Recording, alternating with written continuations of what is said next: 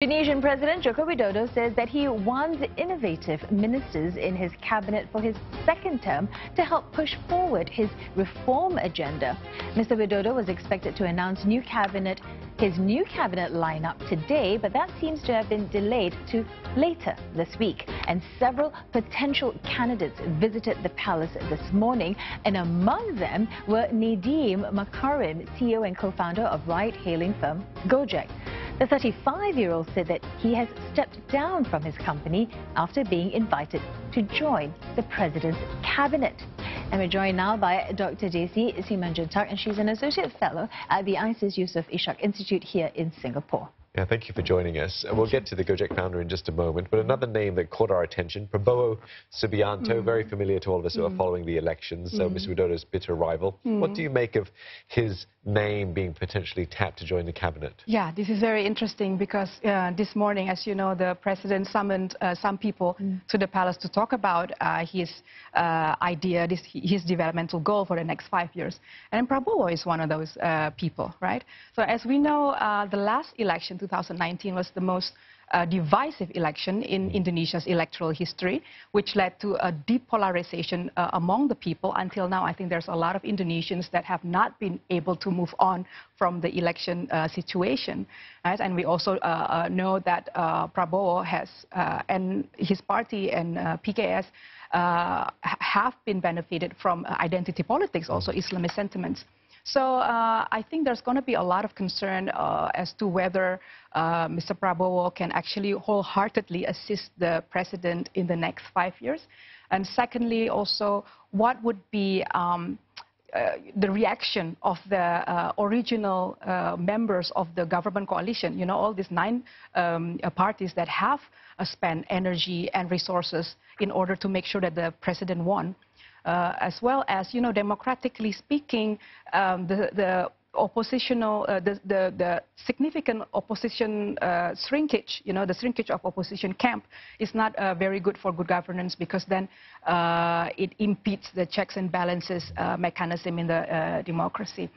And also, Prabowo has said that he was asked to help the president in the defense sector, which led into the speculations that he is asked to be Minister of Defense, right?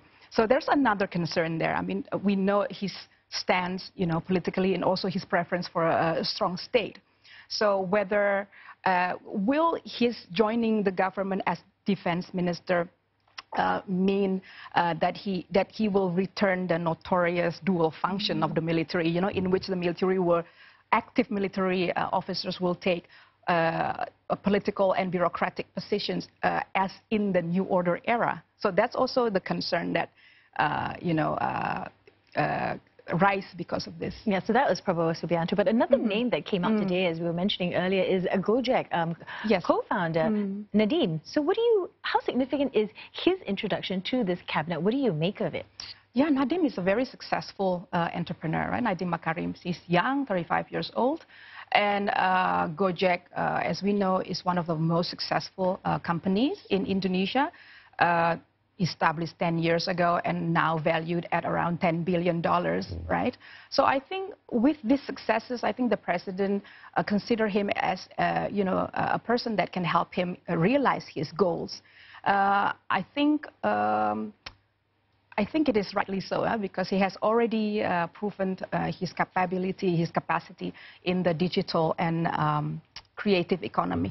I think in addition to him, there's also other, you know, names, young people like Wisnu Tama. There's also Erick Thohir, who was the chairman of the national campaign team for Jokowi's camp. So I think there's going to be new names here, new interesting young people that perhaps are going to join the cabinet. Yeah, it sounds like an exciting time, perhaps, going forward. Tell us then, Mr. Widodo's promise to put Indonesia back on track to become a $7 trillion economy by 2045. That certainly doesn't lack ambition. What do you think about that as being a possible or a realistic target?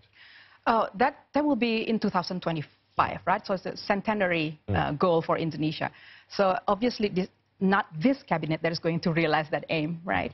So what the president is doing at the moment is laying a good foundation for that aim to be achieved. So I think he has, in his first speech as a newly inaugurated president yesterday, he mentioned these 5 policy areas, right? The human resource development, also the infrastructure continuation in infrastructure development, as well as, you know, transforming the economy from relying on extractive economy or natural resources into a modern kind of manufacturing service sector. So I think, you know, the president is trying to you know, move forward to realize this goal, and I think it's a good ambition, although it is a bit kind of ambitious. Well, okay, it is a good ambition. You said that it won't be his cabinet that will be doing this. It'll be the next generation. So these are the younger ones that will be moving forward.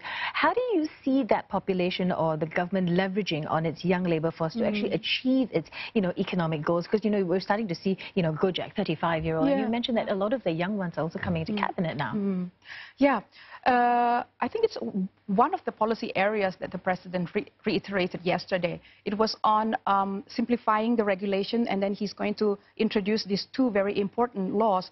The first one is on creating jobs, and the second one is to empower small and medium-sized enterprises. So I think this is part of, you know, he's trying to tap on the, you know, the resource that Indonesia has, which is youth, right? So, and also in terms of social welfare policy, one of Jokowi's promise in the campaign is to also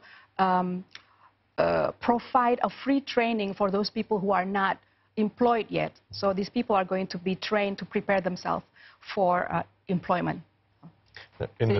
Sorry.